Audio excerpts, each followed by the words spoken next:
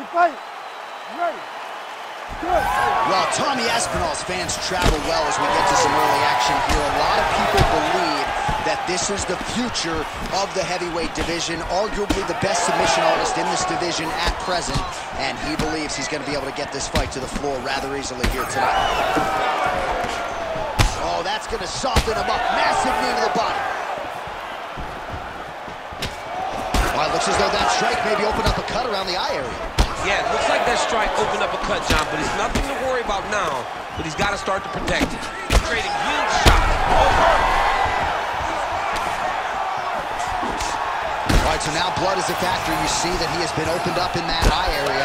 Yeah, he's got hit in the eye, and now there's a cut, but it's nothing to worry about too much now, but he's got to be very careful with it as we go forward.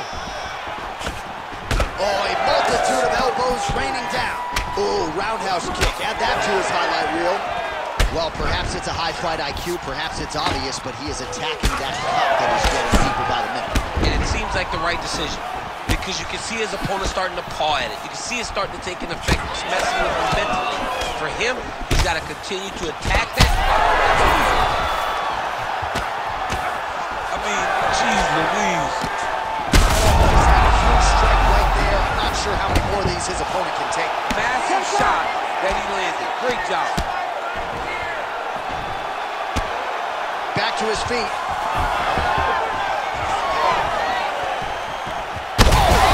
They're going at it here. Huge shots landing on both sides. Oh, big left hand. Oh! Just over 2 minutes to go in round one. Flush knee to the body. He's got the length advantage in this fight and certainly made it count in that exchange. Strong defense here as the hook to the head is blocked. Man, these guys have some chins on them. Huge shots being landed on both sides. Oh my God! With a massive highlight at the Garden. Oh my goodness.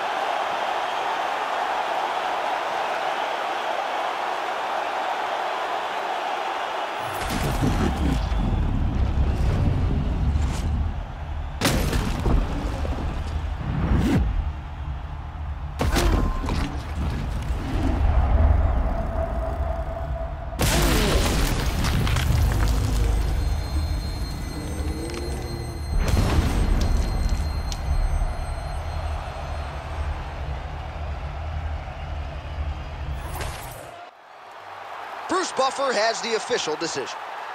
Ladies and gentlemen, referee.